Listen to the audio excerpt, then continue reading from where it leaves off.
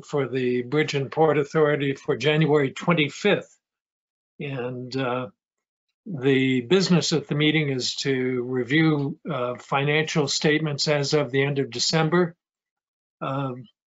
Dave, before we ask Patty to highlight this, do you have any questions or input on statements? Nope, I'll let her go over them and then go from there. Patty, we turn the program over to you. Thank you so much. To address your initial question, Chris, that you sent me email, we have received our forgiveness for the first PPP, so we owe nothing on that. We're golden, and we have already submitted for the 2021 PPP. We're asking for $365,000 and change. When we submitted the first one, we didn't realize we were going to get the CARES Act. And now that the airport is being covered under the CARES Act, that lessens what our need is for the rest of the organization. Plus, we are not allowed, even though Michael is a U.S. citizen, he lives on the other side of the border, you cannot use PPP money to pay a resident of Canada. So between the airport that goes under the CARES Act, plus someone like Michael who lives on the other side of the border, that's the main reason for the reduction from the 2020 PPP to this one. Mm-hmm. We also know that we are getting more money in the CARES Act, approximately $1 million more. We don't have anything official on that yet. I've been in touch with McFarland Johnson, and they say that they know it's coming, but we don't have any document that says what we're getting. So we will have about another 8 months of CARES Act that we can tap on to the airport. Sounds good. Okay. Just a couple of highlighted overview things. The wind turbine line of credit that Community Bank, that we have with Community Bank, they are not working too quickly, although they are going to turn that line of credit into a loan. I expect we'll see the loan document sometime in February. Because we haven't paid anything on it, we've just been paying the interest. They're going to close the line and turn it into a term loan. NAPCO is currently on hiatus, so the airport personnel are picking up the cleaning and the plowing at the airport. We are saving about $10,000 a month having NAPCO on hiatus. There are a couple of insurance items that they still have to pay whether they're here or not. So we do pay them a little bit, but it's much less than what we were paying. And the border station paperwork has been sent to Gladys, who is going to nudge the Attorney General.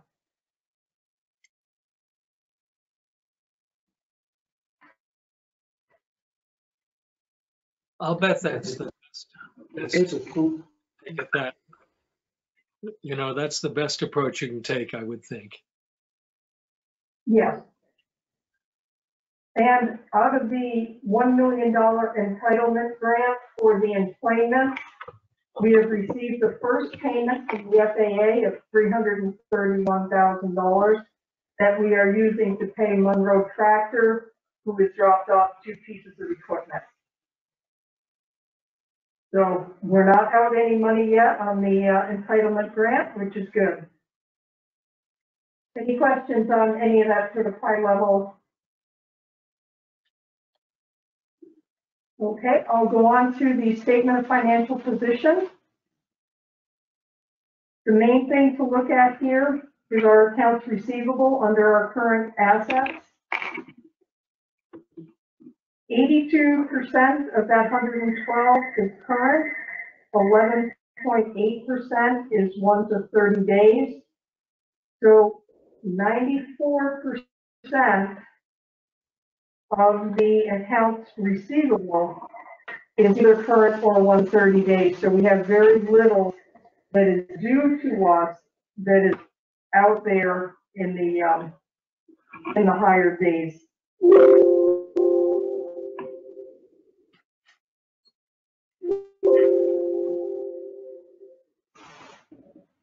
What are we Under hearing? the current one, It's just the volume changing on the screen here. Very good.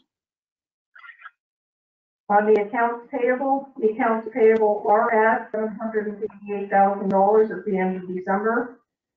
They are currently at 1 million right now, but we have to remember of that 1,290,000 is the brand new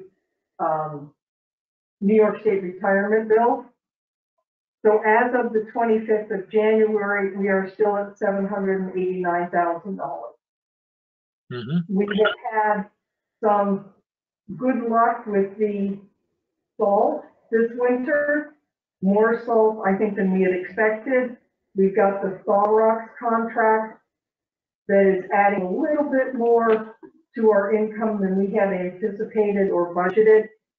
So we've been able to do a little bit every so often on the payables that we hadn't anticipated.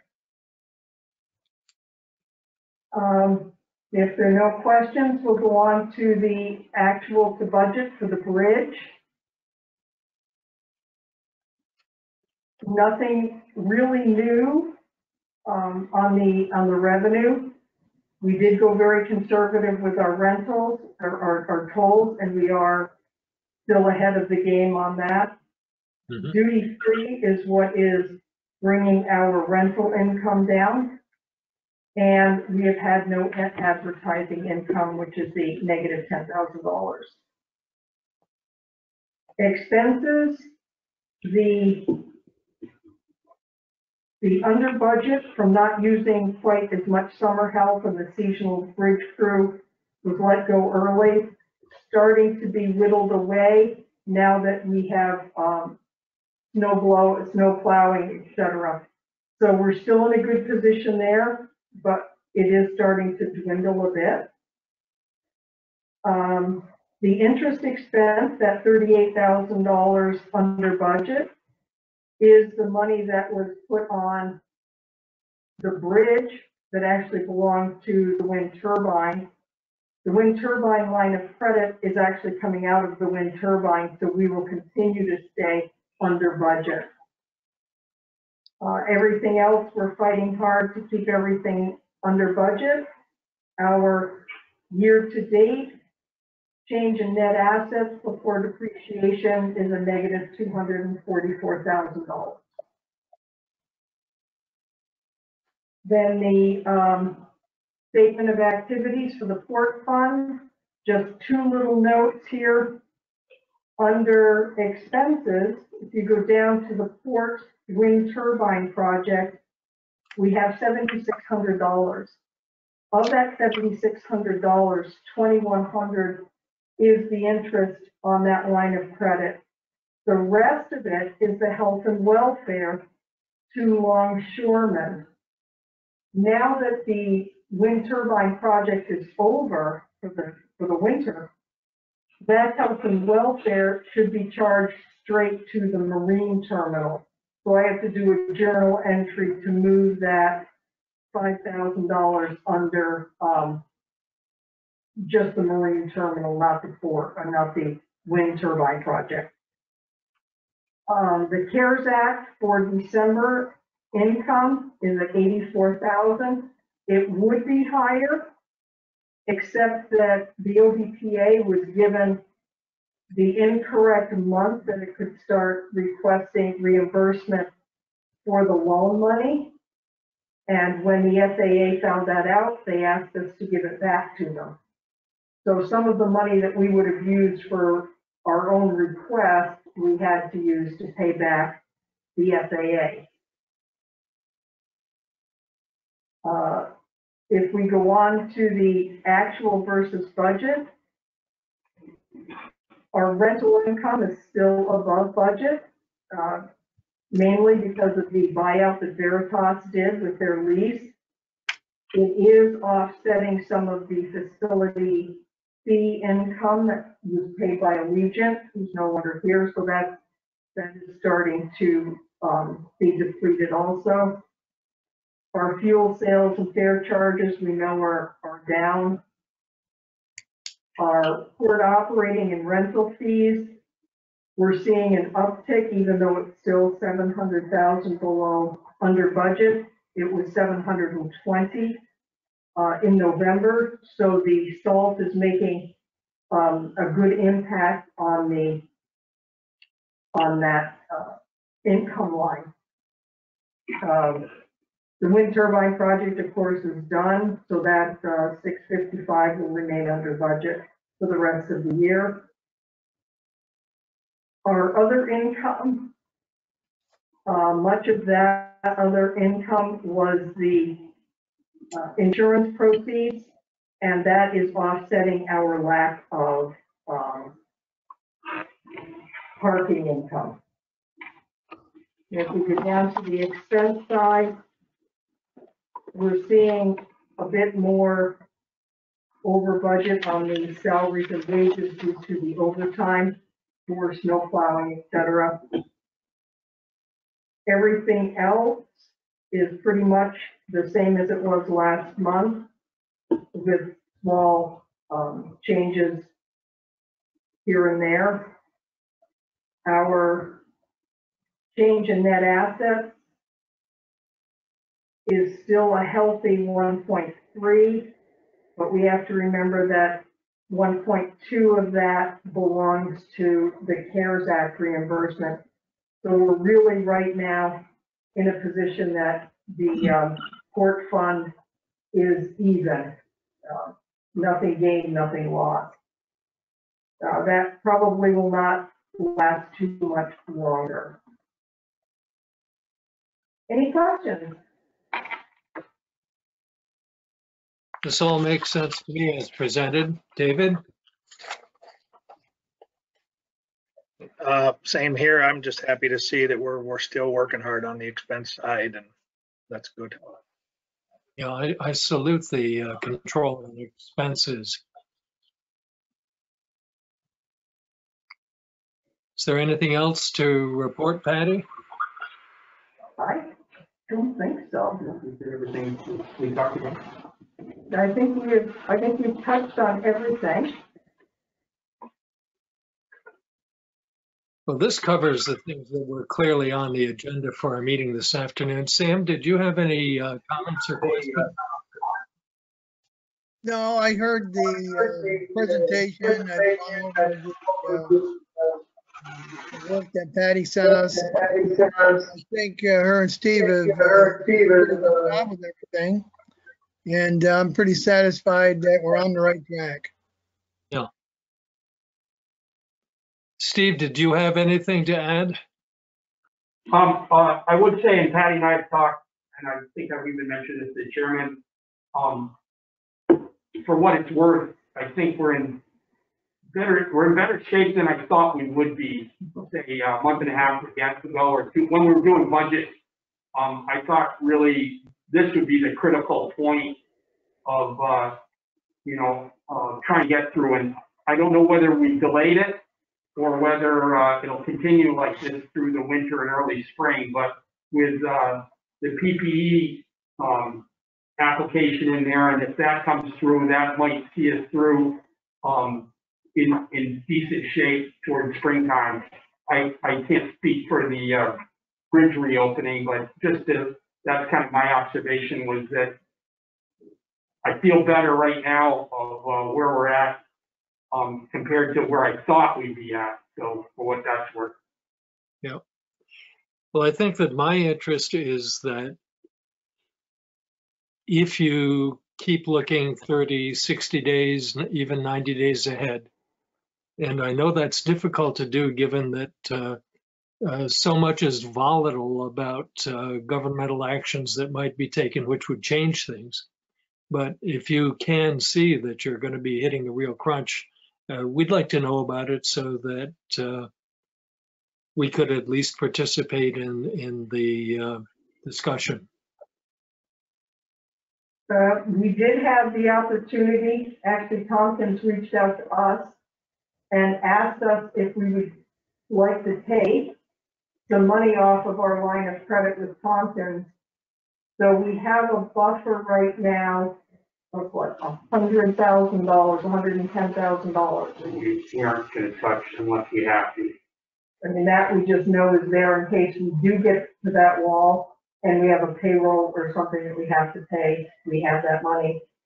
We're being stingy. We paid most of the airport bills that are being reimbursed under the CARES Act. We're trying to hold back some of that money because I don't want to sound us and them, but if we've already paid the airport bills and now we've got the money back, we're stashing that away also, so that there's just anywhere we can have a little bit of a buffer to help us through if come March we have a hard March. And one thing I'd like to add, Chris, is that we're in 10 to 11 months of really strict budget and our people have been doing a great job. They're already in that mode of only taking or only getting what they need. And so that behavior is kind of ingrained in us right now. So other than an emergency, everybody's been doing a really great job of kind of living within our means. That doesn't mean that we're taking care of everything, but we're just trying to prioritize things until we get through this. But I think I want to say this for our employees have all understood that we only get what we really need, and the only thing really that would concern us is some emergency repair or something that came up unexpectedly. So I think that shows right now that we've got a pretty good handle on our expenses from month to month. I think that's super. I'm reminded that deferred maintenance, though, is not avoided, and that at some point, when I assume we are going to get back to a more typical situation, and when that comes, it's probably going to require perhaps higher maintenance budgets than we've had in the past. And budgets. It will. It can't go on forever. Yeah. Stephanie, is there anything that you want to add? No, sir. I think that everyone is doing a great job. The entire staff has been working very hard to keep costs down. And from what I hear every meeting with Patty, I don't know how she is managing to keep this budget the way it is. It gets better every month. And under these circumstances, I cannot believe what a great job she's doing with it. And I know Steve has a lot to do with it too. So I'm not just Patty, but Steve too. At the airport, we're trying our best to keep expenses as low as possible. We'll continue to look at things. I just hope that people start wanting to fly again. Well, if they do want to fly, I hope they start feeling safe to fly again. Sure. And I'm anxious to see what the EAS will turn out to be. We still have not gotten word, and I expect any day to hear something. But I do think people, once things open up, we're going to see a big increase in flying, and that'll be great for us. To that regard, I'm sorry, go ahead. well, to that regard, one of the things I've been wondering again about is the airport, right, and getting it moving again. And vaccines are happening, and I'm just wondering, 'cause I don't know, obviously, well, I guess I'm not old enough for the vaccine at this point, but some of those folks that are getting vaccines, would they be thinking about booking, your second shot happens here in February? Would they be thinking about traveling in March or in April? Should we be starting to target some ads or something to let people know what we're doing there at the airport with the gates up and whatnot, trying to get them to park and go at our place rather than somewhere else? And the vaccine thing, as slow as it may seem, will only ramp up. So just, as people feel comfortable, part of that, if they get a vaccine, I think they're going to feel comfortable pretty fast about moving around. So just curious if we can do anything. I'm very, applause to everybody for keeping costs down, but I'm trying to figure, in my mind, wondering what we can do for revenue streams to get up. And Yes, indeed. certainly that's one of them is passengers. So Yes, we can. I'm still working with SkyWest, and I get an impression that they're sort of holding off until the DOT makes their announcement, because if they do get the endorsement from the DOT, they have a big plan for announcing that they are going to be here longer. So right now, a little bit up in the air with them. I'm working with the web developer to get more onto the website and get a new website up and running. He ran into some additional technical problems that I have no clue what he's doing, what they are, but stems from the last website.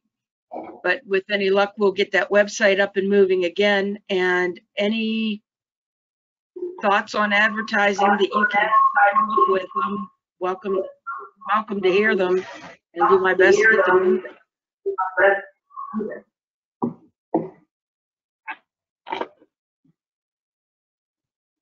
That sounds good. Do we have any other comments? We're good here. I'm sorry, I didn't understand. Is there a comment? No, we're good here, Chris. Okay, very good. Yes, now I understand. In that case, could I have a motion to adjourn the meeting? Motion to adjourn? second. All in favor? Aye. Aye. Meeting adjourned. Thank you, Chris. Okay, Thank you. bye-bye.